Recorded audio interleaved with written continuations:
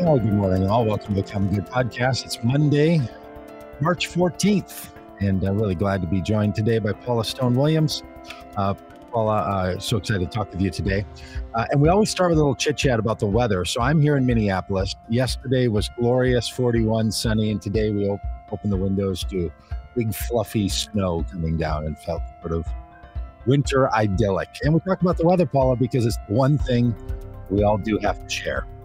And we all walk outside with our neighbors into the same weather, so at least we can start on the common weather experience. You're in Denver, just outside Denver. How's the weather in the Mile High City? Well, I am right outside of Boulder, right about 20 miles from Rocky Mountain National Park. Oh, And today, I think the high is supposed to be about 60. We get 300 days of sunshine a year, which is wonderful. But we have had 15 weeks of snow in a row, which is highly unusual for us here in Colorado. It's not unusual to be 60 one day and 25 and snowing the next, which this winter I've gotten a little bit tired of. But see, people can even argue over the weather because I do not like snow at all. Most people here do. So really, we can argue about anything. It just seems to be specific of the species. Yeah. Especially the predictions we can. Well, Paula, there's a lot of reasons I'm glad to talk to you, your friendship, but also your expertise. You are an author, you are a therapist, you're a pastor, you're someone who has transitioned your own gender identity as an adult. And it's important, I think, that we talk today because in the last month, it has felt to me like there have been intentional efforts that have been made public to be very cruel and very restrictive and damaging to transgender people in our society, and as a subset to many other people who seem to fit outside of a norm that others would demand. And this has been going on a long time inside of businesses, and inside of churches, and inside of personal relationships and social structures. It feels like it's moved to another level now because it's now reaching the point of statute and law in some places, and that's being proposed, and all of that seems to be very intentional. And one of the things that happens in these kind of moves is that people's voices end up being silenced. And while issues, these are important issues, every issue is also a person's lived experience, and they don't approach this as an issue; they approach it as something they're dealing with in their lives. And I think this is an issue that's so crucial to share about. So if you'd share a bit of your own story, I know you've written this fantastic book that I recommend to everybody who's thinking about these issues. And I was also thinking about you in particular because you were presenting as a male pastor for a lot of years inside the religious world. So you experienced the world through that lens, both directions, and now are experiencing the same world through a different lens. And you write about that in your book as a woman. So that seemed important to me, that there's a lot of people for whom their gender and their transgender experience is new to them, and they're young. And we were just talking about this before we came on, so I'd love for you to share a bit more about that. But some of your perspective, and to help our viewers and listeners understand how to think about this and how to talk about it and how to engage in it, because not everyone has the privilege that I do of having a personal friend like you that I can just reach out to and ask, how do you think about this and how should we engage in this? So what do you have for us? Yeah, it really is an interesting and really kind of disturbing time. I do a lot of speaking all over the world, but it's not on transgender issues. Most of my speaking is on gender equity, the subject of my first and third TED Talks. But I've been noticing recently in the Q&A, whether it's in Singapore or Paris or Toledo, Ohio, that a lot of the Q&A ends up focusing on the transgender population in that particular part of the world. And of course, here in the United States, there's a lot of concern with what's happening. Just a few weeks ago, I was in a think tank conversation with television and movie screenplay writers, producers, executive producers, and showrunners, most of whom live on the East or the West Coast, and most of whom do not have anything near an evangelical background. And they were asking what's going on in all these states where Yeah. all these anti-trans laws are happening. And it was a puzzle to them, as it would be to most people on the two Yeah. coasts. If you live in rural Kentucky, however, where I grew up, there's no puzzle to it at all. We are heavy, heavy in culture wars. And those of us who are transgender right now find ourselves in the middle of the process. I grew up in that world. I grew up in the evangelical world. And I always say, if you've talked to one transgender person, you've talked to exactly one transgender person. Everybody's experience is very, very different. In my case, I very freely and frequently say that I believe I come from the borderlands between genders. I live in the liminal space between genders. I don't claim to have a cisgender female experience. I spent a lot of decades as a man and brought a lot of male entitlement with me into my new gender. Nevertheless, I have experienced a lot of prejudicial treatment, including even in the last week, including stuff I received just yesterday. It is a period in which to be transgender in the United States is to be in danger, which is interesting because we're only 0.58% of the population. Mm. So someone might ask, why us? What's happened? And I think it's best if we take the larger historical view and also the anthropological, really sociological view. It's interesting. I find a lot of power in the work of the late E.O. Wilson, Edward O. Wilson, who taught at MIT and at Harvard and won a couple of Pulitzer Prizes. His first was identifying that the key social unit for the human species is not the nuclear family. The key social unit for the human species is the tribe, it's the community. And that was a major shift in the world of sociology. The second Pulitzer Prize came on recognizing that there are 9 tribal species. He calls them eusocial species. That's spelled E-U-S-O-C-I-A-L. And those 9 species have what Richard Dawkins would call a selfish gene, but they also have a tribal gene, which means that these 9 species will sacrifice themselves for the sake of the tribe. And he said 8 of the 9 species have evolved as you would expect. An enemy comes into the camp, the tribe unites, defeats the enemy, some of the tribe die, but life goes on. He said, unfortunately, the 9th eusocial species has evolved in a way that's not good for the species, the tribe, or the planet. He says the 9th eusocial species has evolved to believe an enemy is necessary for the tribe to survive. And where no enemy exists, we create one. Wow, and he says, of course, that's us, that's humans. He said, we don't get a hold of that. We lose the species and we lose the planet. And at this point, right now in the United States, the enemy that has been created is the transgender population. Why the transgender population? Because it was the LGBT population. And then marriage equality came to the land through a decision of the Supreme Court. Thanks to Justice Gorsuch at the time, which then shifted the enemy to the trans population. And the shifting of it to trans children, I think, is a puzzle to all of us. Well, that is so helpful.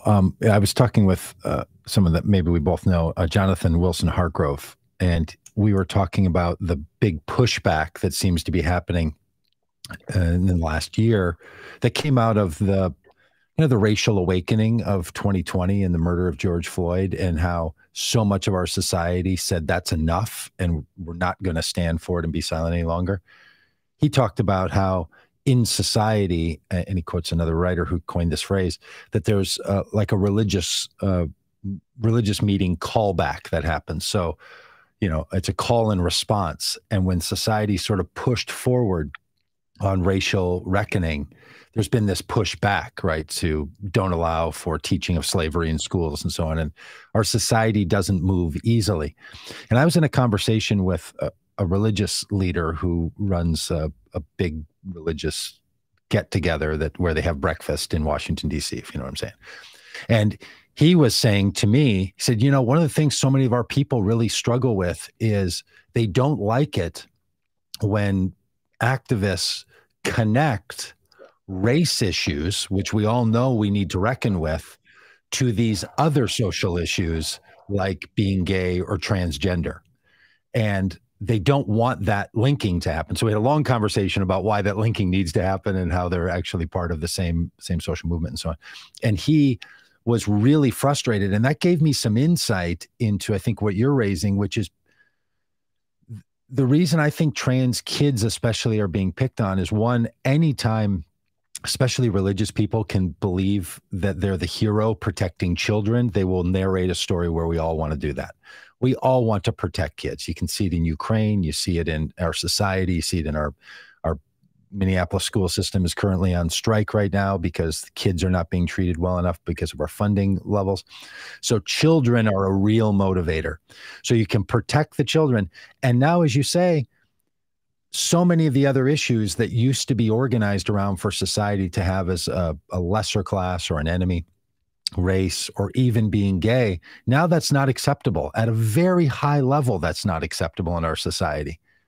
So they move to another and to start harming children or start harming transgender people and anyone around transgender people. This is what's been very curious to me, and it seems like, and I'm interested in your thoughts on this, that it's following a very similar pattern, that you don't go directly only after, in this case, transgender people, or say, biracial marriage in the 1950s and 1960s. You go after the people who support biracial marriage, and you go after the people who support transgendered people. So you start to attack the whole system. And I was in Mexico a couple of weeks ago on vacation, happened to be chit-chatting with a person that was there, and she said, "Hey, I'm from Iowa." And we're like, "Oh, we're from Minnesota." And so we get that little thing, state neighbors. And I said, "Oh," and she said, "Oh, I'm a school special education teacher." I said, "Oh, are you guys on spring break this week? How's that feel?" She said, "No, I'm actually not. I'm on administrative leave." And I said, "Well, what's this about?" And she said, "Well, I assigned to my 8 special ed students, junior high, like 9th grade special ed students, a book that included a transgender character. And the parents went crazy. They had school board meetings, and the superintendent wanted me to take a couple of weeks off while they figure out what they're going to do. And she said, "I just heard yesterday that they're going to move me to a different school." She's essentially been silenced and fired and moved out as a special ed teacher who just assigned a book that had a character in it. And these parents went so aggressive on her. So that's what seems to be happening. And what, all right. So any thoughts you have about that, or what do you think we should do about this? Because it feels like there's a very sophisticated viral-like response to transgendered people right now that is taking a lot of lives and harming a lot of people. First of all, trans kids. And then these, the governor of Texas and the governor of Florida saying they're protecting trans kids somehow, and telling parents they're going to criminalize their behavior and call it child abuse if they support transgender expressions from children. It's just, I don't know. What do you think? Again, I think Wilson was right. It is the creation of enemies that don't exist. And if you want to see where it's coming from, you have to look at the power structures themselves. You consider the work of René Girard. Girard was an anthropologist and a philosopher who studied systems of power, mimetic theory, he called them, and discovered that those in power want to stay in power. And they discovered one of the best ways to stay in power is to identify themselves as the only person who can identify the enemy within, the enemy inside the gates. And so, well, you really can't let me out of power right now because I'm the only one who actually can tell you who the true enemy is. And so it's a way for those in power to remain in power.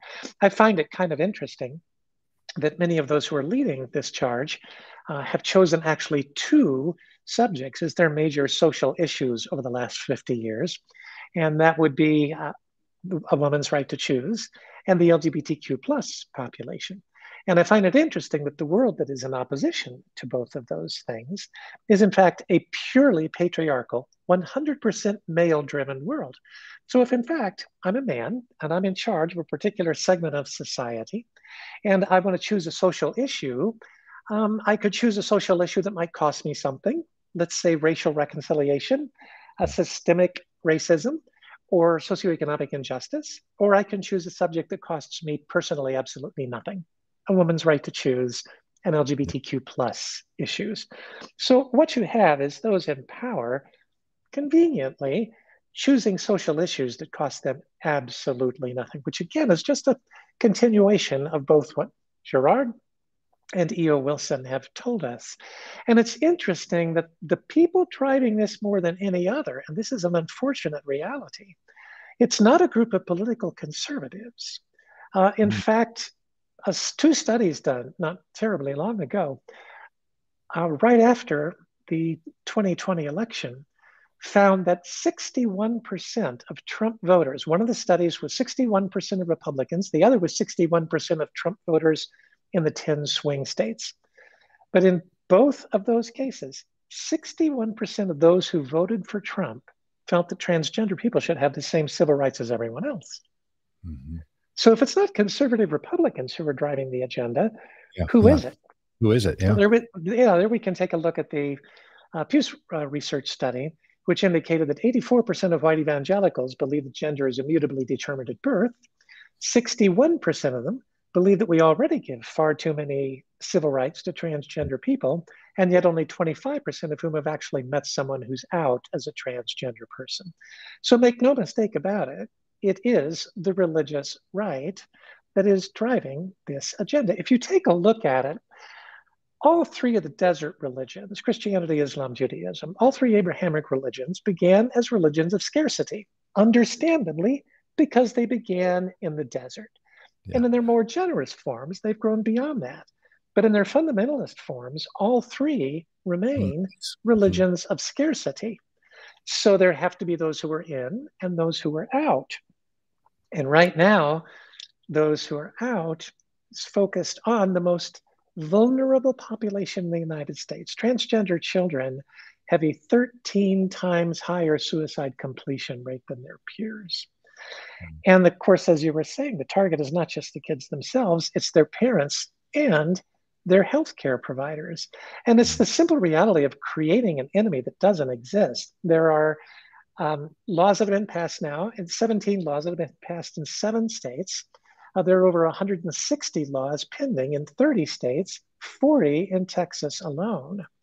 And almost all of these are being driven by evangelical Christians in Middle America. That's why folks in Boston and San Francisco, Seattle, and New York don't understand what's happening.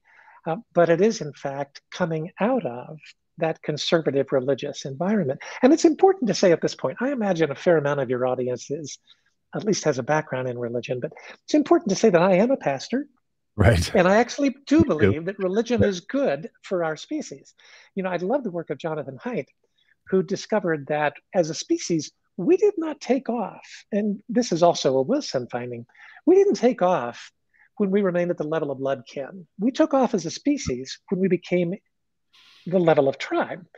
So what is it that brought us together as a tribal species? And people say the assumption is that what brought us together as a tribal species was our need for safety. What brought us together was man's search for meaning. So think Stonehenge or the carved figures of Rapa Nui or the burial mounds of indigenous Americans. You know, what brought us together as a tribal species was our common search for meaning. Religion, on the whole, has been good for our species.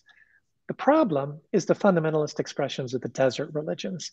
And right now, the enemy they have chosen, again, creating an enemy that doesn't exist as a way to retain their power in their environment.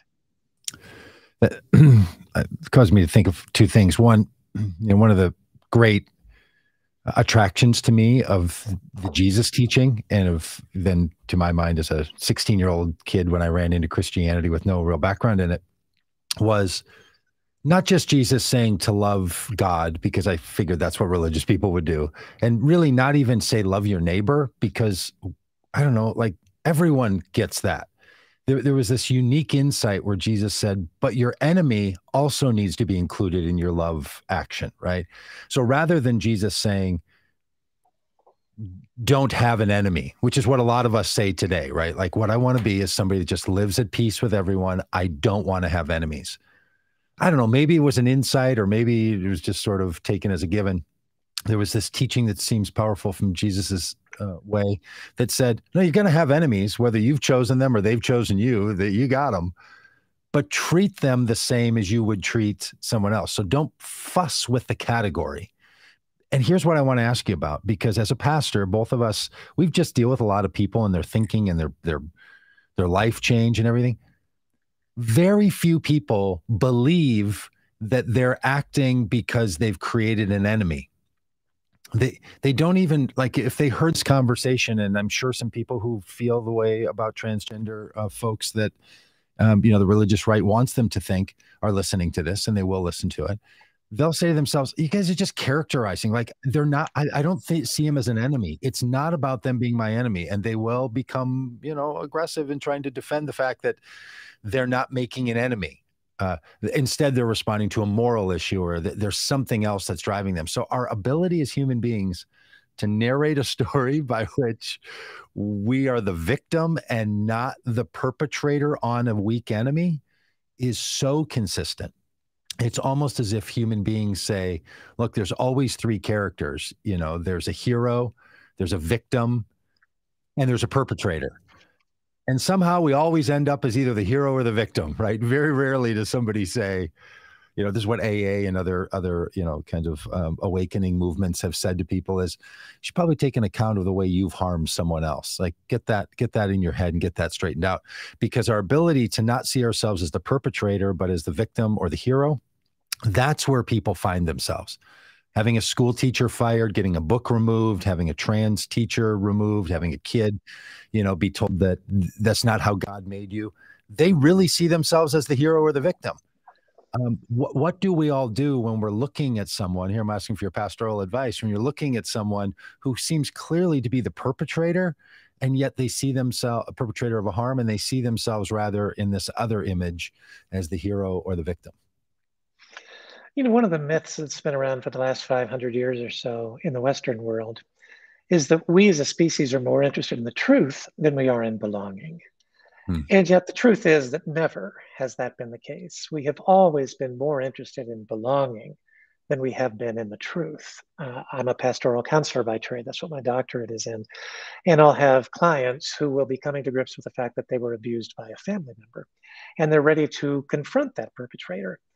And so they will say to me, I know the rest of the family is very aware of exactly what happened, so they'll back me up in this. And I hate to tell them, well, actually, my experience is they will not, that you'll be on your own, because in your family system, more than likely, belonging in that system is more important than the truth. To be able to, and then unfortunately, I'm generally right, to be able to stand up for the truth, we get to the other thing Jesus said. In fact, I find it fascinating that it's the last public answer he ever gave to the last public question he was ever asked.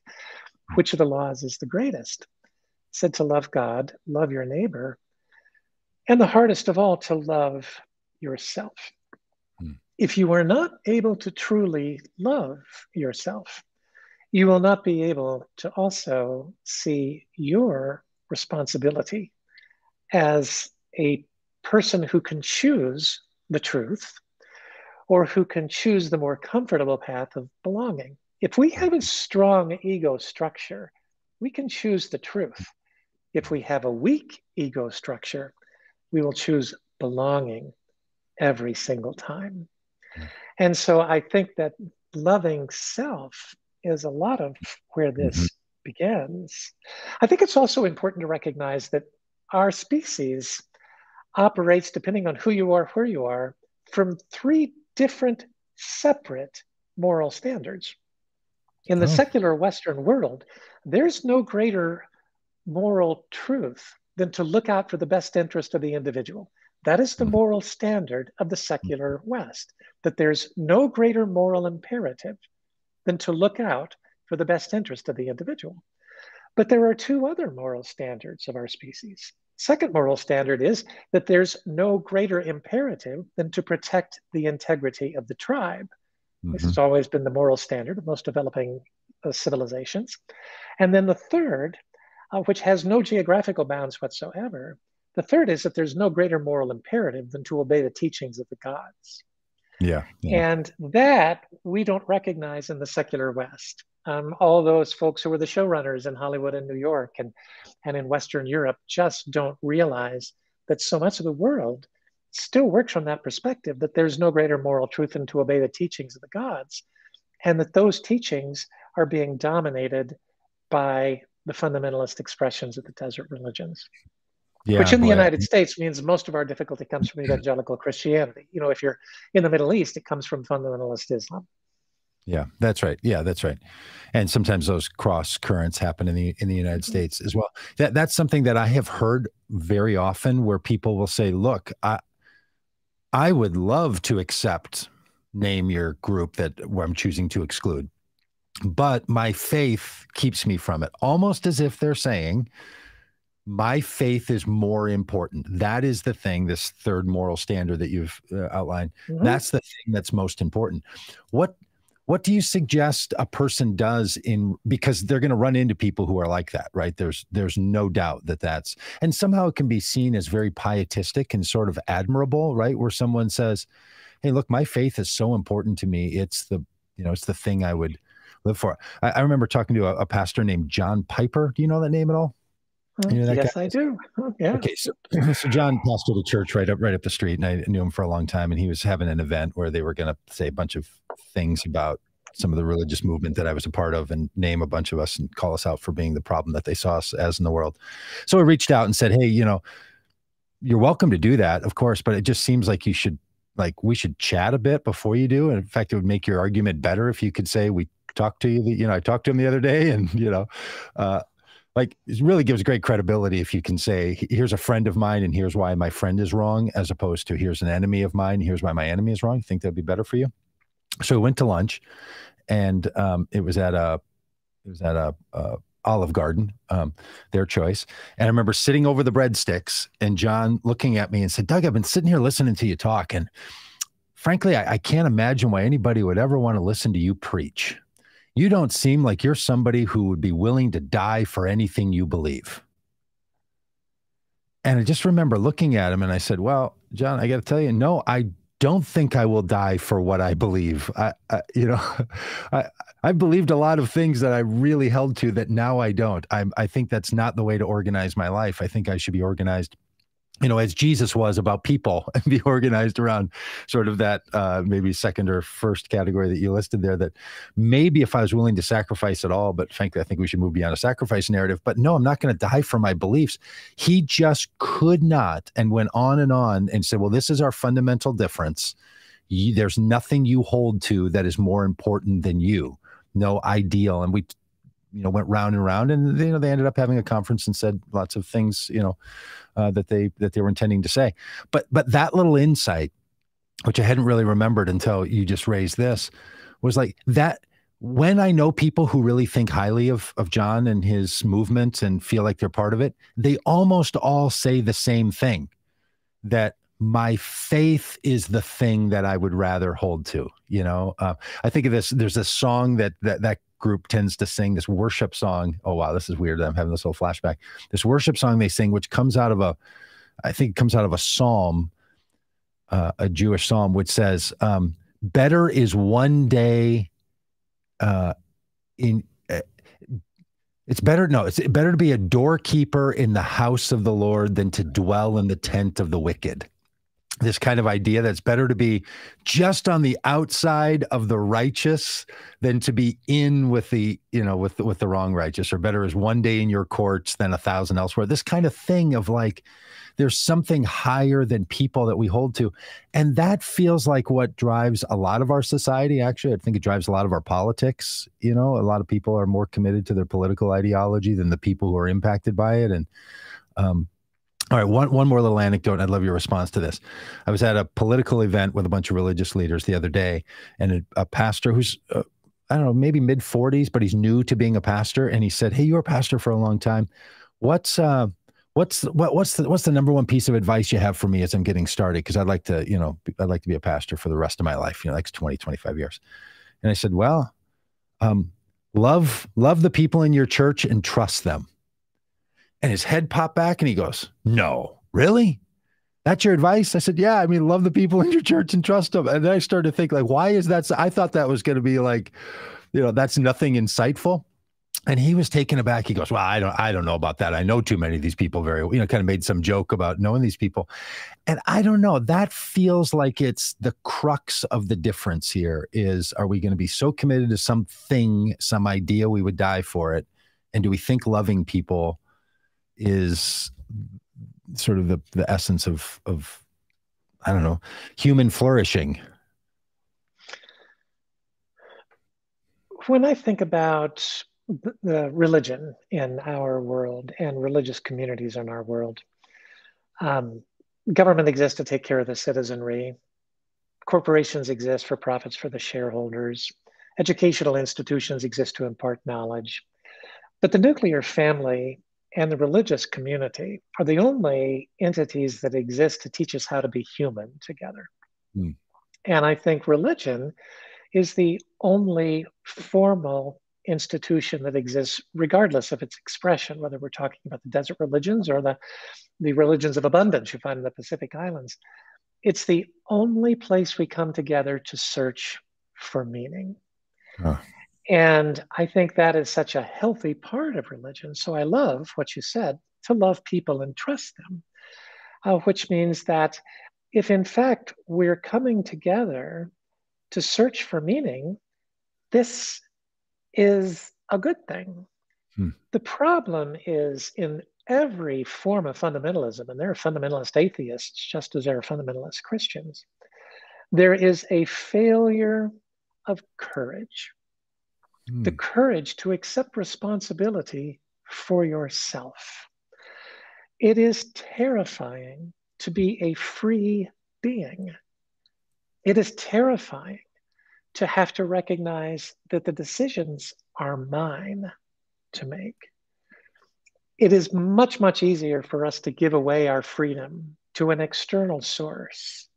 And that's why it's so much easier for us to belong than it is for us to focus on the truth of things. It takes great courage to focus on the truth. So when I first transitioned, I thought, I've known these evangelicals forever. I was a part of a large denomination. I was in leadership in that denomination. And I thought, well, the cognitive dissonance will be good for them because they know my character and they will think to themselves, well, I must be wrong about what it means to be transgender because I know Paul's character. And it was fascinating to me that the exact opposite happened. That they thought to themselves, oh, yeah, I must have been wrong about Paul's character if, in fact, he's transgender. And I just was so taken aback by that. And I think that for me was, again, a rude awakening to this reality that we would rather belong than we would know the truth. So cognitive dissonance really doesn't accomplish anything at all. What does accomplish something is love. Yeah. I knew probably 5,000 to 10,000 people by name from my old denomination. And I've had substantive conversations with, I think, 5 of them at this point. Oh, all 5 of those are people who love extraordinarily well. And their love for me allowed them to transcend their fear. And it is so fear-based. And it's such a failure of courage. And of course, I think the sad part of that is a healthy understanding of Jesus will give you all the courage in the world because you're loved exactly as you are. Being loved is not dependent on believing the right things or a certain kind of behavior. And if you, in fact, recognize you are loved no matter what, then you can have the courage to stand up for the truth wherever you find it, no matter how painful it is. I said in my second TED Talk, the truth will set you free, but it's going to make you miserable first. And I find it's interesting when we were looking for the source of that. Well, there are so many places you find the source of that because so many people have intuitively come up with that same truth. That, yeah, the truth will set you free, but it's going to make you miserable first. It's a whole lot easier to allow yourself to be set free when you know you are loved just as you are, the true Jesus message. Yeah. So let me ask you a little bit about that community and tribe that you were in for so long. You knew that world very well. You helped to create it and to articulate it. You understood it. Now that you look back, what was going on there that allowed, I don't know, like you say, 4,995 of the people that you knew by name to basically say, boy, I had Paul wrong all along. Turns out Paul was a person of, ill character. Like, what do you now, do you have an understanding of what was going on there where you thought, boy, no, these people are now going to say, boy, I now have to hold two things in tension and that's going to pull me forward. What caused them to instead say, we need to eject this abnormality from our system and bind together sort of in opposition or in quiet resistance or public resistance? What was being taught there? So that, and I ask you that maybe to help other people find their own clues as to what's being communicated in their world about. Yeah, I think we really do have to take that very wide, very deep view that Edward O. Wilson brought to the forefront in the recognition that we are a tribal species and we're the only one of the tribal species that has evolved to believe an enemy is necessary for the tribe to survive. And where no enemy exists, we create one. And I think he's exactly right. We don't get a hold of that, we lose the species, and potentially we lose the planet. So it's not a bunch of individuals that came to this. It was, in fact, tribal behavior that brought us this way. We have evolved this way. How do we get a hold of it? That's why I'm still a Christian. I believe there really is only one way to get a hold of it, and it's to recognize that love is what makes the world go round. Mm-hmm. That loving God, which includes the God who burst on the scene 14 billion years ago, and all of God's complexity, mystery, and ever expansiveness, rooted in relationship and grounded in love. And yes, I just defined the Big Bang. But loving God, loving neighbor, which includes your enemy, and loving self. I don't know that we get there any other way.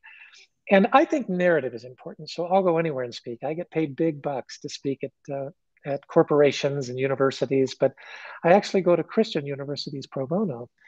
Because I think if they get a chance to see me, then they have to come away saying, well, actually, she seems relatively normal, as normal or abnormal as I am. And that is the beginning of shifting narratives, when you don't see that person as a natural enemy. And yet there are limits to that, because I know so many families who have utterly cut off their child for life just because that child is gay. So the desire to belong is unfortunately often the root of the evil, and the lack of enough ego strength to stand on your own and to stand firmly with the truth, no matter how difficult that may be. And the group that you were with, these were and are loving people, right? By all definition, the work they do in the world, how they treat, like, it's true. They knew you. You were word that had become flesh and dwelt among them, right? You weren't an idea or a concept. You were a flesh and blood person that had held their hands and cried in, the settings with them and experienced joy with them. All of those human things. And as you point out, people expel their own families, or, as we're reminded from the Genesis story, the sons of the Son of God, Cain and Abel, one killed the other one. So family isn't enough. In fact, most violence in our society happens within the family, not outside of it. So holding both of those realities in tension, what was going on? What is the subtext that so many of us hear and might not even know, that would say, the person you had such leadership trust in and such personal admiration for, you can so quickly turn on and get rid of? And I don't mean to only blame the religious narratives. I mean, all the versions of cancel culture do this same thing, right? Like, it's amazing how fast we can be. And I feel this very directly. Like, I can't watch Bill Cosby stuff. I still have Bill Cosby jokes going through my head. And when I hear them, if I see chocolate cake and I remember back to that little bit from his comedy thing about making chocolate cake, I'm just like, I can't do the chocolate cake thing in my head. I don't know why. Like, I'm not willing to spend time and energy dealing with that right now, but it just feels off to me. I've just sort of moved him out now, and he's banished to the further distances of my mind. What's in our world that, and what do we do? Maybe more important than what causes that stuff, whether it's in that community that you are in or my own head with Bill Cosby or all the others. What do we do about that? Because we want to narrate, as we have here, that there's this love narrative for humanity and trust in one another. And boy, we can just turn on each other and, turn into a Cain and Abel story before we know it. Yeah, as I sit right here, I'm looking. I have two places in my room that have the next books that I'm reading there, or books I'm currently reading. And one of them is John McWhorter's Woke Racism, which is about third wave of anti-racism and the ways in which it works against itself. I'm sorry, Paul. It's John McWhorter, McWhorter, and it's Woke Racism. Okay. He is an African American, and he's writing about how, in his opinion, that world is sometimes its own worst enemy in the way that it speaks about systemic racism. And he's taken a lot of hits for that, and the book has taken a lot of hits for that. But I find it fascinating because, just as you said, whether we're talking about cancel culture in universities, which has become a huge problem, or we're talking about fundamentalist expressions of the desert religions, we tend to brand other as enemy.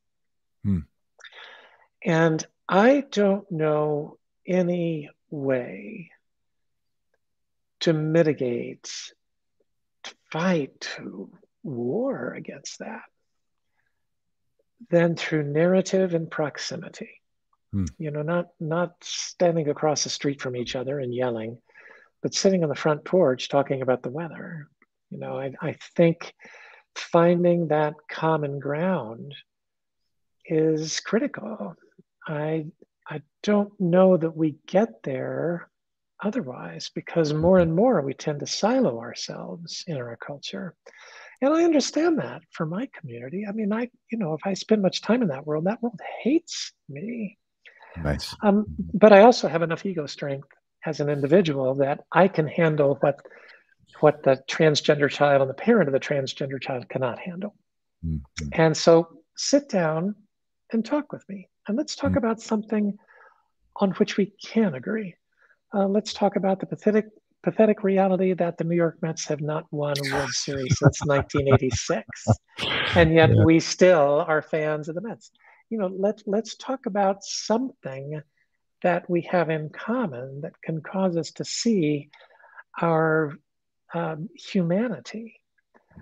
And yet I think even there, I can't think of the name of the mountain, but there was a mountain in Italy in World War II that on Christmas Day, they had a 24-hour truce. And as people went out to bring back those who, into the middle of the battlefield, to bring back those who had lost their lives, they ended up interacting with one another. Mm-hmm. And these opponents saw the humanity of each other, and yet 24 hours later, they were back to killing each other again. Yeah. And that is, maybe I'm too optimistic, and maybe it is a Pollyanna-ish perspective on things, but I actually do believe that when the day is done, it is love that makes the world go round. It's love that holds all the pieces together. And so I think any way that we can get together and hear one another's narrative, I think that's the only way we can get there. Yeah. Yeah, it is so perplexing. I think about this woman who I ran into in Mexico, and she said, she was fired. Well, she was put on administrative leave and then removed and sent to another school, that person in that store. She said, and you know what really gets me about this? The parents who raised this ruckus, they were friends of mine. Like our ability inside of a system, because I think you're right. The only thing I've ever seen is, take an idea, manifest it in flesh and blood, and show up. We're doing a tour of the country starting this Saturday. around common good immigration and traveling with people who work on the border and bringing people together who can experience someone who's had to deal with our immigration policies, because immigration is also a subset of all the rest of this stuff we're talking about, right? About who gets to be included in the inn, and how do we decide, and who gets to decide, and who's the lowest level, and all this. So I totally 100% agree with that. And the reality is, boy, we turn on one another sometimes even faster than we turn on the stranger. Like, the greatest wrath that a group gives is when a current member breaks away. We call it being a traitor. Like, even in our own society, right? The thing you would, after the January 6th attack on the Capitol, what people were like is, let's charge these people with treason, because that in our society, I think you get the death penalty or something, right? Like, we think that, the highest level of punishment we could ever dole out goes to the traitor, not to the enemy, not to the outside enemy. So both of these realities seem like they're in existence here. And the kids and the teachers and people that are harmed are often harmed so much by those who are so close to them. Any thoughts on how people deal with that, think about that, live with that, respond to that, do something about that? Again, I think that we understand the tendency through our evolution as a species, and I go back to what I've said twice already. Listening to Edward O. Wilson on Fresh Air a number of years ago, when he said, if we don't get a hold of this tendency to make enemies that don't exist, we will lose the species and potentially the planet. And I think that's true. Interestingly, I find one of the most effective ways to bring about change is actually, and I've done some work with a group called Pop Shift that is looking to do exactly this. Their director puts people from particular minority communities together with showrunners, screenplay writers, producers, executive producers, and just to talk about, how should your community, whether it's a community of individuals with disabilities, or whether it's the transgender community, or a racial minority, what would you say to these writers, directors, et cetera? Because if you take a look at what made the shift in the United States on LGBT stuff, more than anything else, it was the television show Will and Grace and the television show Ellen. It was a story and how that story was told.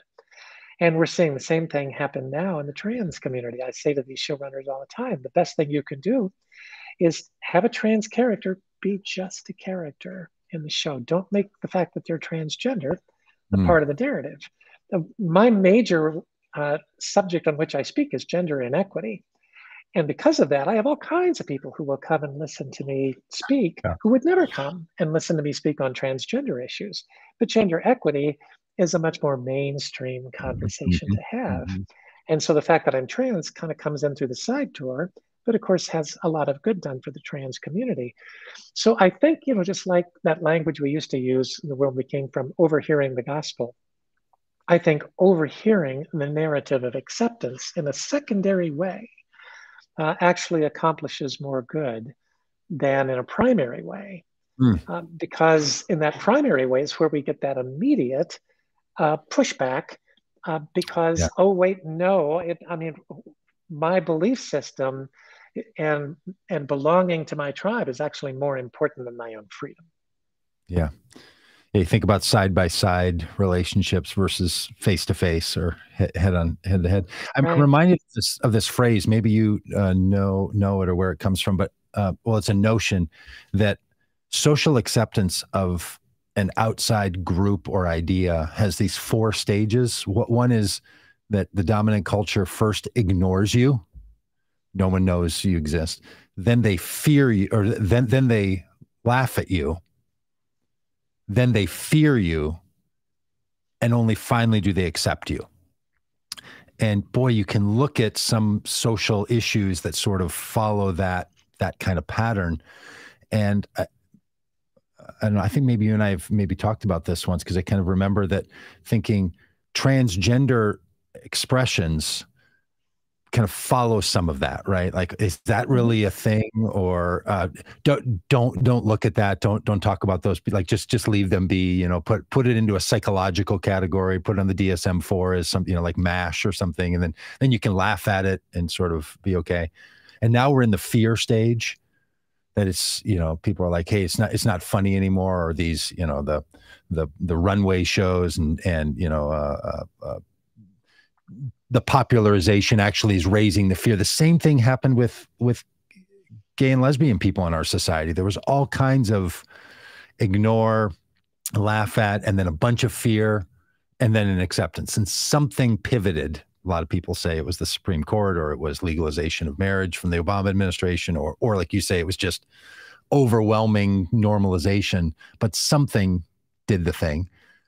Do you think that's helpful? Like, should we think of ourselves somewhere, somehow in a pattern that we're in a stage kind of moment, and we have to really work hard to protect kids right now and others who are being harmed? And I think what takes us from that stage of fear to that stage of acceptance is, again, the side by side. If I can see it on a screen, that's a little bit easier for me to deal with than if I have to see you face to face in an oppositional way. You know, if I think that's why television, or, you know, I think about, you were talking about those on the border and immigration in the United States. And I think one of the absolute best things you can give to someone from the middle America is one of Luis Alberto Urria's novels, which are all speaking about Mexican-American culture.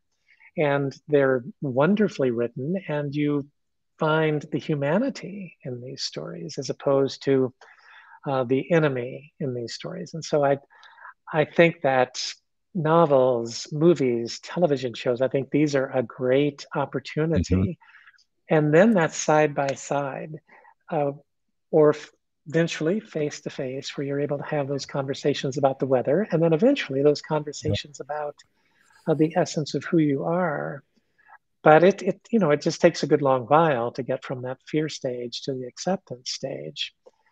And that's where we are right now. I mean, as you know, since 2016, we're in a dangerous place, not just in the United States, but all over the world, in the emboldenment of hatred. Yeah, we are. And look, I mean, I have a desperate need to have a positive view toward the world. So that might be where this is coming from, you know, a Pollyanna kind of view. But I'm with you. I guess I'm with you. I think we have to. We must see a way to bridge the divide. Yeah, I mean, if all worlds are possible, why not pick the one that feels more positive? That maybe where we find ourselves is the reason that books are being banned. And we talked before we came on here that you know when trouble's brewing because your book shows up. As a woman shows up in a bookstore and then someone bans it and someone gets fired and then the right wing sort of starts writing things about you, that maybe we're in a stage now with transgender people that is similar to where we were with gay and lesbian kids being killed, right? And then hate crime laws started to apply there because we've said you can't hate them and fear them any longer. And that was the next step to acceptance. I think some of the social conservatives and religious conservatives know this as well. I think they know the ignore them, laugh at them, fear them, accept them. And they're nervous that the normalization of transgender issues in our society, in schools and with counselors and therapists and religious leaders, and having an evangelical pastor like you being the embodiment of a transgendered person, freaks them out because they realize this is the signs of normalization. And the thing they're decrying is, why do we want to normalize something that, you know, breaks our religious life? And it's just another way we're being victimized, right? Somehow these religious people figure out a way to feel victimized by this. And it is, well, we think this is wrong. And because society says it's right, we're now the minority that's being victimized, and this is our religious freedom, and here we go. Maybe that's where we are, though. Maybe we're closing in on the next phase even though it feels the most dangerous right now, that we really have to hunker down, almost like in a war. And I don't like war metaphors because you really need an enemy for a war to work. But like's happening in the Ukraine, figuring out a way to protect people right now while this battle rages until it finally burns itself out. And there's another future. I just hope that's where we are. But I see these people who are just becoming casualties in this. And, for a lot of people, they're like, hey, I just don't want to get all political about this. And, when people say that is when they don't have a person that they can attach to it, right? They don't have someone that cares about the issue. They think they're being political about it, because or I think what people mean by political often is I don't want to become all issue oriented about this. And that's the difference between personally engaged and issue driven, scroll, social media scroll issue driven. Like, what's the next thing I'm supposed to be outraged about? I just don't want to go down that road. Well, yeah, if you don't know anybody who's transgender and that doesn't affect you. Hey, I want to ask you this one last thing. I've been surprised. I was a pastor at a church in Minneapolis for 20 years, and I've been done there for a couple of years. And I've been surprised by the number of now elementary school kids who are part of that community that are now like 4th grade, 5th grade, 6th grade, 7th grade. And how many of them are now expressing that they see themselves as transgender. I was there for 20 years. There was no one I knew who was an elementary school child talked about that. Now a group of kids who are all around, for a lot of the years that I was there are now saying, hey, I see myself in a different gender lens and I'm exploring transgender. Do you have any thoughts about that? Are you seeing that too? Like, is there some cultural move that's either opening the door for people to express what's really happening, or is there some social pressure that's pushing kids to consider something they might not always? Do you have thoughts about that at all? I know we only have a couple minutes left, but I was wondering if you have thoughts on that. Yeah, sure. I want to jump back just for a second to what you were saying before. The most recent study indicated that only 36% of evangelical Christians are supportive of marriage equality. But 51% of millennials and Gen Z are supportive of marriage equality, 51% of evangelical Christians in those age groups. So yes, it's inexorably moving in a particular direction. When we see what's happening right now with kids, it's been what's happening with kids forever. I mean, the family systems folks call it differentiation. The Jungians call it individuation. You're trying to figure out who you are, and you need to separate from your family of origin. And now it's become more acceptable to do that by exploring your gender identity. I imagine we'll discover that by the time somebody hits 30 years of age, we'll still realize that about 0.58% of the population is transgender. But we're going to see far higher numbers in the teen years. It's like, for instance, some recent studies indicate that 62% of those who identify as gender non-binary are between 13 and 26 years of age. Well, that tells us something. We're not sure exactly what it tells us, but it definitely tells us something. And so I think we want to pay attention to that. So how much of this is in fact core to identity, and how much of this is just maturational development?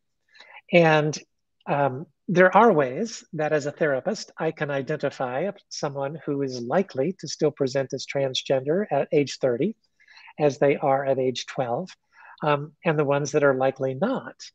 But I don't know that it's helpful to those people to know which category they fall into. I think it's important for them to be able to do their exploration and to I say to parents all the time, if their child wants to be known as by a non-binary name, or their child wants to be known by a name of the opposite gender than the one identified in their birth certificate, I say, yeah, okay, all right. I mean, it'll all work itself out. I mean, you don't have to really be concerned about that. It will, in fact, work itself out. Our identity always does. And so I think the biggest thing I say there is just don't lose a lot of sleep over this. One thing you can say with some confidence is a child who has consistently and persistently, from the time they were first able to speak, uh, declared that they are the gender not identified in their birth certificate, that child is transgender and will always be transgender. If it's 12 or 13-year-old that suddenly is telling you that, well, now it gets a lot more complicated. Well, it's it's part of the complexity of how we as human beings live, and Yep.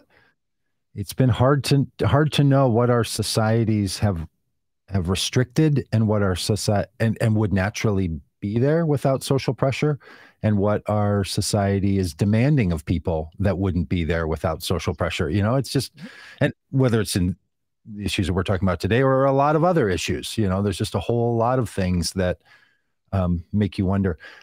It used to matter to me a lot for some reason. I don't know why. I guess I had sort of a naturalist determinative view of the world. Like, well, if the desire or drive is there by nature, it's okay. But if it's there by social influence, then it's not.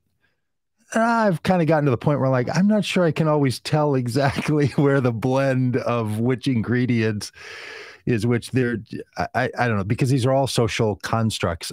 There's one question that Mike puts in here. And if you have another minute, do you have another minute for Sure. this rather long question from Mike in the comment? Mike says, "Hey, I have a question. Please tell me if I'm out of place here. Why does gender identification seem to sometimes require the medical manipulation of one's body and hormones to conform to society's interpretation of what it means to be male or female? Can someone just identify with their true feelings within their body they were born in? Simply put, can Jim just live with the feelings of Janet as he or she is? Why do so many individuals fight with the natural body image that they already own? Can our physical appearance created as it is find the freedom to be as it is?" And I know you've talked a lot about body relationship to identity and so on. So I know it's a long question and a complex one, but I know there's a medical answer to that. We don't know with any certainty what causes someone to be transgender. Our best understanding from the studies that have been done currently is that it is something that happens prenatally and happens in the second trimester. So what happens for most transgender people is that there is a great disconnect between the body that has been created and the brain's understanding of and connection to that body. So for instance, there's a rare condition where people will experience a limb of their body as a foreign object. And it's highly distressing to them. If you had a log sticking out of your chest, your brain would be telling you all day, every day, hey, there's a log sticking out of your chest. Well, for this subset of the population, that's how they experience an arm or a leg. And if you or I lose an arm or a leg, well, what makes a prosthetic device work is that our brain still thinks it's there because it will have a phantom limb. These people, if they lose that arm or leg that their brain has never identified as being a part of the body, they do not have a phantom limb. In fact, the brain is finally happy. The brain says, I told you all along that wasn't supposed to be there. Thank you that it's no longer there. Well, we understand that it's likely the same thing with transgender people. The body that is created, we all begin as females in the womb, and then half of us get an androgen wash that turns the fetus male. That happens in the first trimester. The third trimester, however, is when the brain develops its connection to the body that has been created.